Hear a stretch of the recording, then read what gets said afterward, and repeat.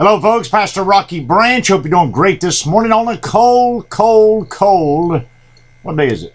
Thursday morning. There you go. You know, it's amazing how quickly things change. Our weather changed just a few days ago. It was real nice, and of course, now it's real cold. But, you know, it's kind of the way life is.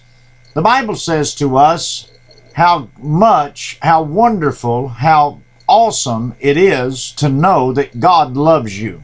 You know, today, as you face challenges in life, you have to deal with decisions.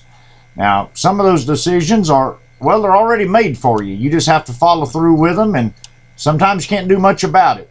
And you run into people each day that, well, you know, and some you don't know, and you have to deal with that. And, of course, the responsibilities you have by the end of the day, you need to get completed. But you know, it's wonderful. The Bible says, "Behold, what manner of love the Father hath bestowed upon us, that we should be called the sons of God." And the Bible says, "It doth not yet appear now what we shall be, but when he comes, we will be like him." Isn't that wonderful to think about? That one of these days you're going to be like Jesus. How awesome is that? Now, we're working to that each day. We're trying each day to be more like Jesus. The Bible says we are the light of the world because we have the light in us. The Bible reminds us that Jesus is the light. So, you and I today have an opportunity to not only receive the truth of the Word of God that we have been bestowed upon with love from the Father, but we also can bestow upon others the love of the Father. How wonderful is that to think about, that you today can reach out and touch someone in an overwhelming way with love, grace, and mercy. You say, well, the end of my week it's come. I'm just wrapped up. I'm trying to get through. I want to get to Friday. I want to get to Saturday. I want to get to sleep late. I understand all of that.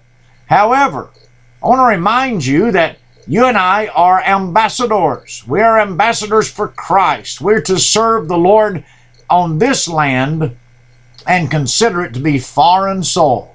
Heaven is our home, and we are working from this place to please the Father at the place that we're going to inherit forever and ever. So today, let me encourage you, what manner of love the Father hath bestowed upon you and upon me, that we can be called the sons of God. And it does not yet appear what we shall be, but we shall behold him. How much joy is that? And then to understand that, well, there's just going to be some people that are not going to get that, but we still have a chance to show that great dynamic love. So today, share the love of God. Well, and God will bless you for it. You take care of yourself. God bless you. We love you, and goodbye.